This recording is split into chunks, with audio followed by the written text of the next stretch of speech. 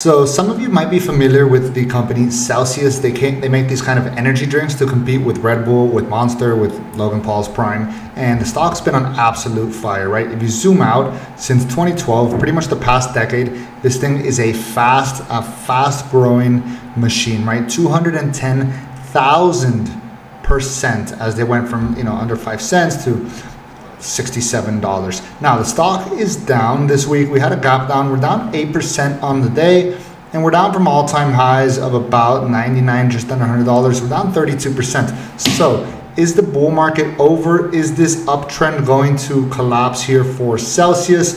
We're going to jump into the TA, the fundamentals, the numbers, do a bit of a price forecast, and let's jump right into it. So again, Celsius, we're trading at a forward PE of $66, market cap of 17 billion. So there is room for growth there, especially if we compare ourselves to some of our peers. You can see over the summer, typically pretty green for the most part for Celsius in terms of seasonality.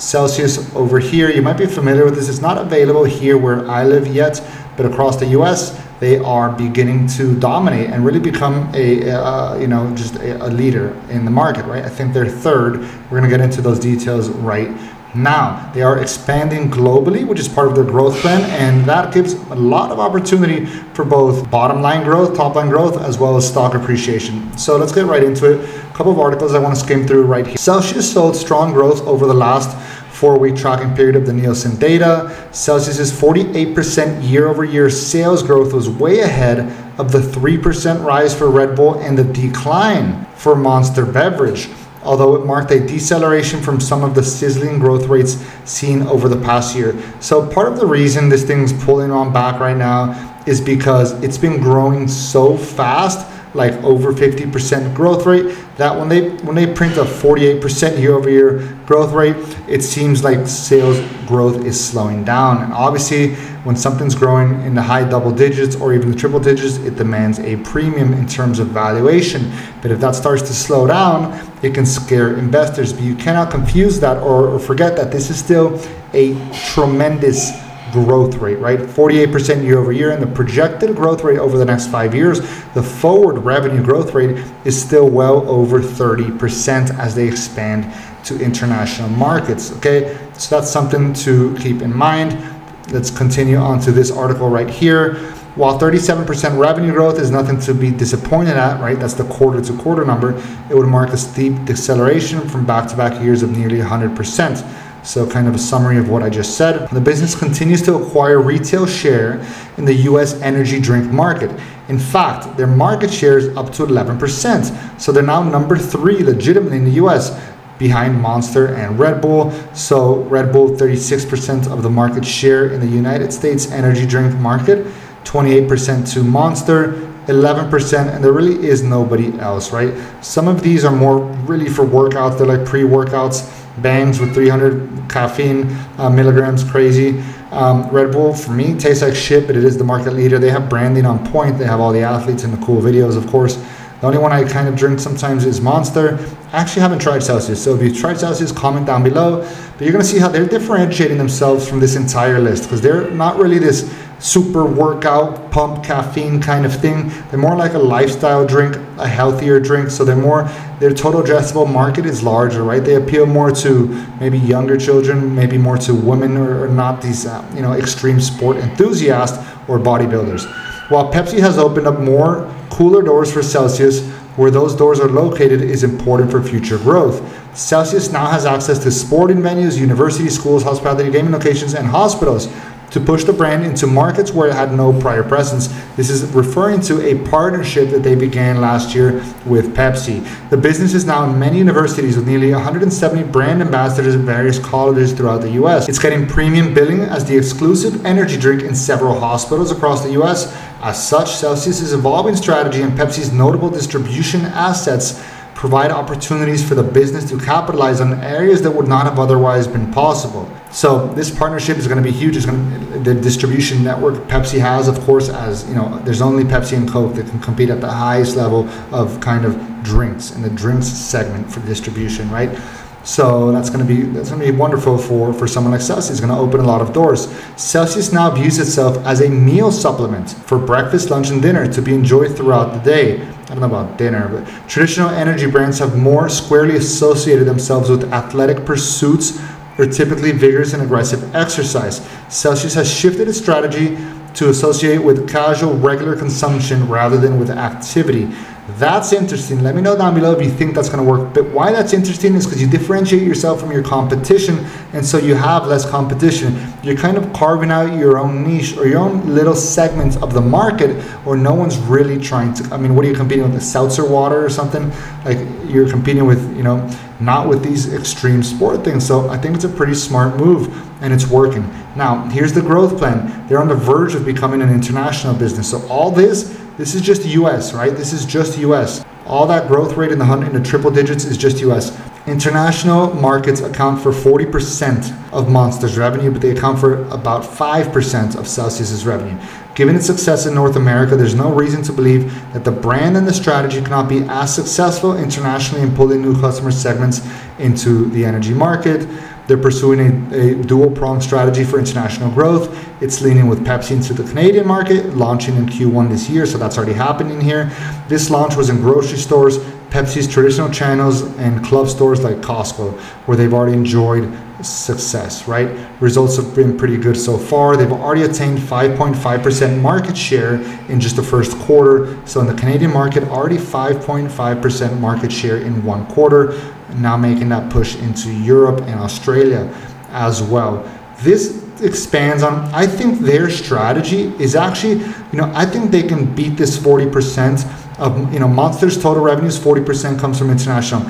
But because of what we just talked about, where they're positioning themselves as this lifestyle energy drink that's not extreme, I actually think they're going to perform better than this and even better than in the US internationally. So I think their international revenue can be over 50% of their total revenue, which is going to make for a fascinating growth story here. Why? Because I think, having lived in over 30 countries, having traveled across the world, I have 4 passports, dual citizenships. I don't think the rest of the world is as into America. Well, first of all, they're not into just pure working out, weight lift, like gym bros kind of thing. And also just extreme sports as well, right? This toughness, bravado thing. People here in Europe, they don't even fucking work out. They just walk. They walk and they drink. I'm obviously exaggerating. They play some sports, but it's not the same. It's not the same. If you guys have lived in both, you know what I mean. There's an LA Fitness in every corner with the guys pumping the steroids and snorting the pre-workouts, and it's just a different vibe, right? And like extreme sports is just more to America's personality, and so that excessive athletic pursuit. I actually think this lifestyle branding, opening the market to women and things like that nature, they're going to do better internationally than they do in the US, and they're going to do better internationally than Monster does internationally. That's just my thesis here. Store resets will drive visibility, so this positive market share momentum that the business has experienced also benefits Celsius by opening up more shelf space.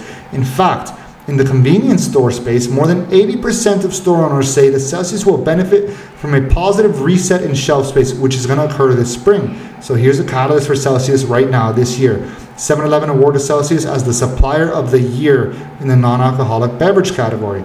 CEO John Fieldly indicated during the earnings call that the convenience store resets are only 1/3 of the way through.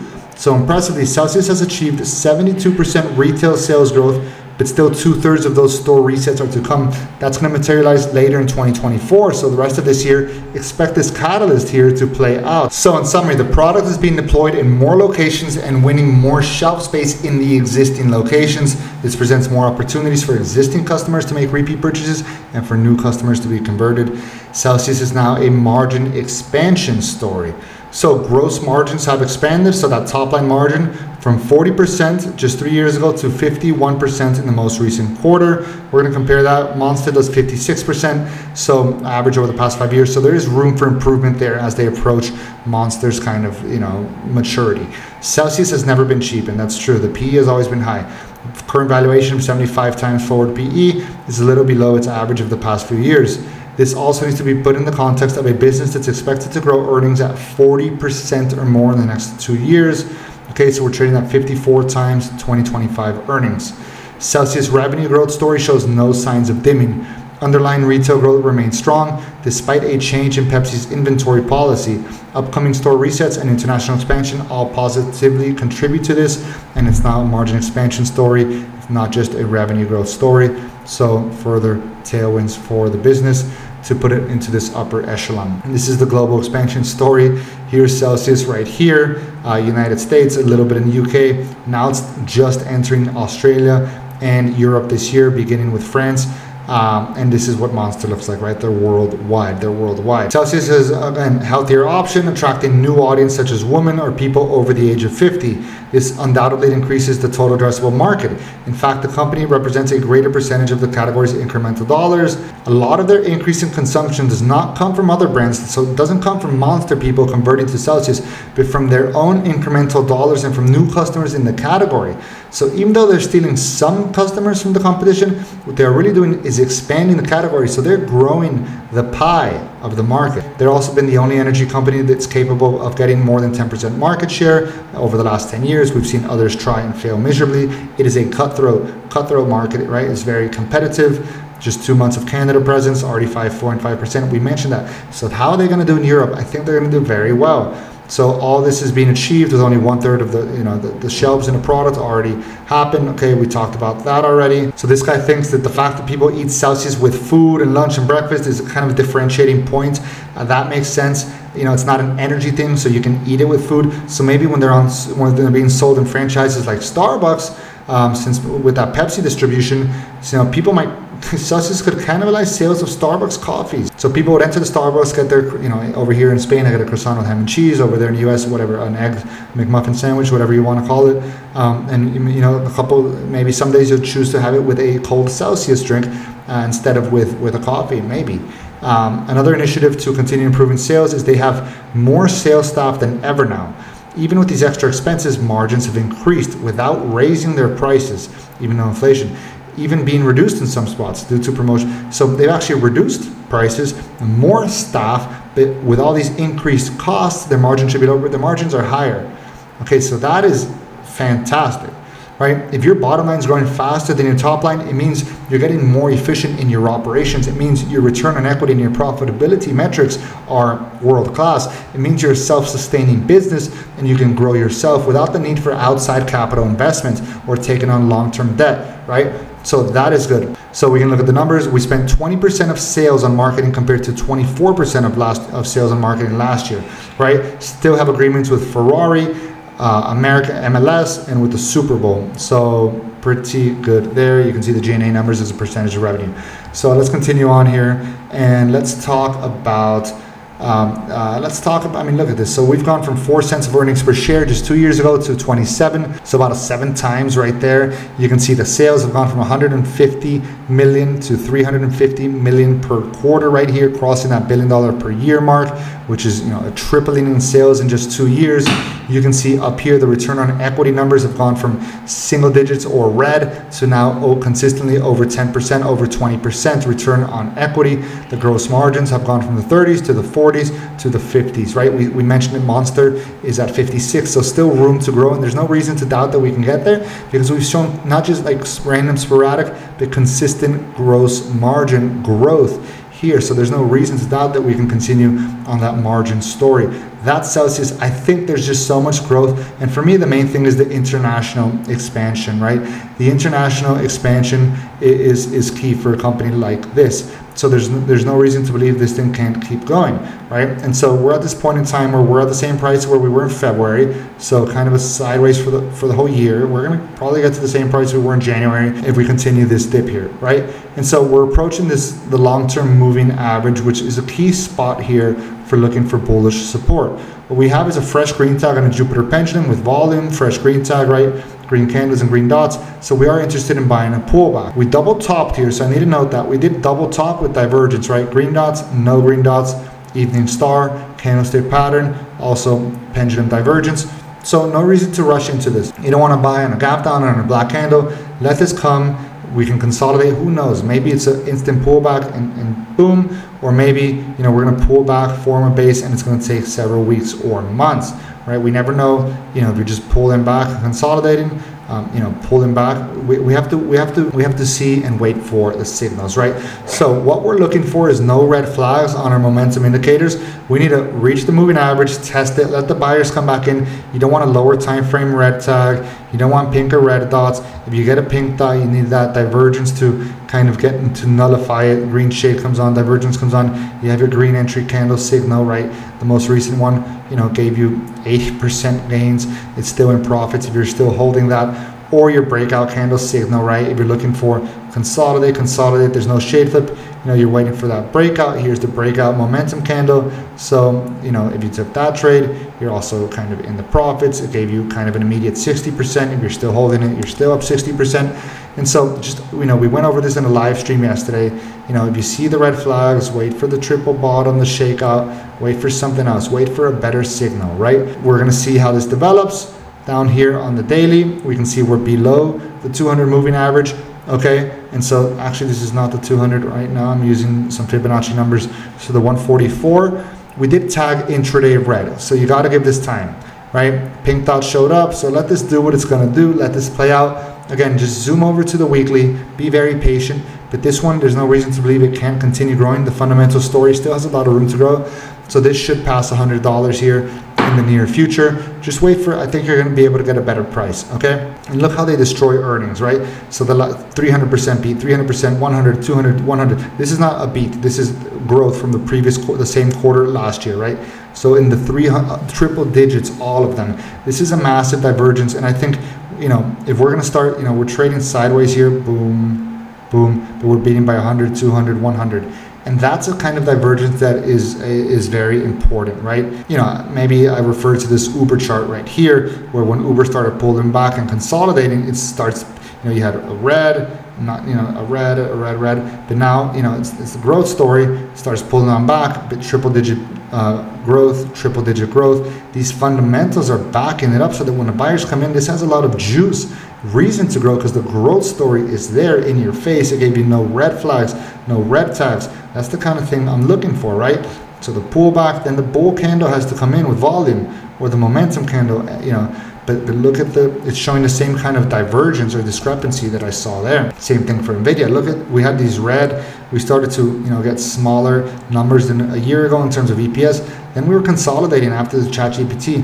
Oh, is it a bubble, whatever? But during this consolidation, 400% beat, 500% beat, and boom, off to the races, because this is juice. We're growing like crazy again. Boom, momentum candle breakout, and we're off to the races. So how high can this thing go? Well, this is the information for Celsius right now. The current profit margin's 19%. Current PE is 75, and that's a little crazy, right? This thing's always been expensive. I want to look at Monster because we have a comparable kind of the main comparison. Monster, it spends most of its life here in the 40s, right? In the 40 range. Now, it's had its higher valuation levels where it's in the 60s, 70s, like Celsius is now. But you can see it spends most of the time in the 30s, in the 40s, right? 50, now it's at 34. Okay, and so let's keep that in mind when we do this. Profit margins, bottom line profit margins, we've been improving every single quarter, like we mentioned. Let's take a look at Monster over here and look at their net income margins. So, the last 10 years, they've been kind of above 20, right? 20, 24, 24, 26, 26, 30, 25, 18, 23, 23, right? And so we're at 18.63, and there's no reason to believe we won't, I'd say, at least just match Monster, right? We saw that they're operating efficiently. Their return on equity numbers are really high, right? Remember, we looked at this right here. Their metrics are pretty nice. Let's go to weekly. And remember, return on equity, they're becoming profitable, self-sustaining beast that doesn't need outside investments. We saw that they have more sales staff, they have more expenses, and they're selling the drinks for cheaper, but their margin numbers are better. So that is telling, right? They're running an efficient machine, well-oiled machine. I'm just going to increase this at a very modest 1% per year to reach kind of these monster levels in 4 years, 23% profit margins. That's one avenue for growth here. What we ask ourselves is, there's 4 avenues where a stock can grow its share price. That's either margin expansion, multiple expansion, right? That's a dividend, which we don't count here, share buybacks, and sales and top line growth, right? And so margin expansion is certainly one way. So we did that. And now we see that a current price of $68 today will be $245 in 4 years if nothing else changes. That's a 260% total return. What else can we play with? I don't think we have room for multiple expansion because 75 is expensive. I think as the growth story settles down, as we're more mature, we're going to get to that monster level of the 30s to 40s PE. So let's take us down a little, actually. Let's take us down to more reasonable numbers. Now, we're still in a much faster growth phase than monsters. You saw that they're growing at negative, right? Red Bull 2%, Monster negative, and we're still 50. So we're at a much different level. It's going to take a decade to get to where Monster is now, or longer. You saw the globe map, monsters all over the world, and the red, but still, just to be safe, right? For margin of safety, we're going to reduce us by 5 points each time and get to the 50s, which is fair. Now we only have a 180 price in 4 years. Total return, we're still more than doubling our money. That's pretty good. Sales growth that we're projecting is 30%. Now, I'm being conservative with that because if you look at the growth story here, the revenue growth forward is 52%, right? Their 5-year average is 91%, 5-year forward is 64, 50 is projected, and I'm projecting 30. So I'm being very conservative here, okay? And we still are gonna I just don't see how we can have money in 4 years on this stock, right? Even with a 20% sales growth rate, and if we get to 40, we're still making a return on this stock, right? From 60 today to 96, but 30 is almost half of what they're projecting. But you saw that even with 20 and a PE of 40, we're gonna make money. So let's go back to 30, my conservative projections here. Okay, I think it's still a fast grower. It's gonna demand some kind of valuation. It's not gonna be 30, like so close to the S&P, right? It's not gonna be like 75 forever either. Okay, so I like where we are with this. This one I'm very confident about. This could be anywhere. This could go, they could continue growing fast, and this could actually stay at 75 or go into the hundreds like it's been many times. And so the price returns could be insane for the stock. But again, I'm bringing this down. I'm being conservative, and I'm not taking us to, we've seen Monster at 27 at one point, but I'm not doing that either, right? I'm not doing this 50% growth rate that's projected, but if they achieve that, we're gonna get to $320 for a 360% return, as opposed to 180, which is almost half of that. Okay, so the last thing is the share count growth, 5% dilution per year, and I think I'm gonna tone that down a little, because if you look at their history here, so you come to their balance sheet and we go to total common shares outstanding, right? The last several years, so from 206, the last 5 years, 10% of that is 20, they go up by 10, right? So they go up by half, so 5% dilution. From 216 to 220, well, 21 is 10, so half is 10, and half of half, so like 2%. 224, like 2% or less, 1% or less than 1% dilution at this point in time, from 2022 to 2023. So they're really not, we really can be at 1% dilution. And you see that share price growth goes from 180 to 210, right? And so that's kind of what they're showing consistently, so I feel good about that, like I do with the profit margins. We can put us at a 2% dilution just in case, to be a bit more conservative there as well. And I like this story, but basically you can see we can crank up a bunch of these numbers. Maybe they buy back shares, so it's going to be not dilution, and that's going to go crazy too. We're being pretty conservative with these numbers, and there's a return to be made on this stock. It's just a fast growing company, and so I think it belongs in a long-term investment portfolio, right?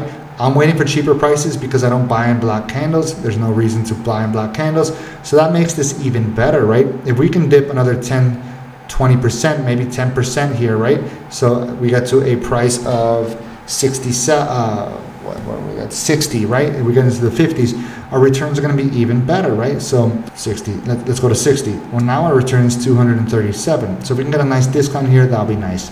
So we're trading at 11 times sales right now. So we can get to 60 or 55. The valuation, the multiple you're paying on sales is going to be much more attractive, right? And so it's going to just compound your 4-year returns. Okay, so that's the way I'm looking at it. 200%. I like to triple my money in 4 years. That's a good idea, right? 100K investment would be worth 300K. Okay, that's very nice, right? That's very nice. If you put, let's say, 200K is worth 600K over 4 years. You made $150,000 per year. It's like assets, right? These are assets you own, equities, shares in businesses that you own. And so the story looks pretty good here. So let me know your thoughts down below. I think basically, to summarize, the growth story is not done. We're seeing this divergence here where we're starting to re-accelerate growth again. We're going to expand it internationally. We're getting more efficient as an organization, profitable, right? EPS up, sales up, margins are up, and return on equity and profitability metrics are up. And so we're just dipping here.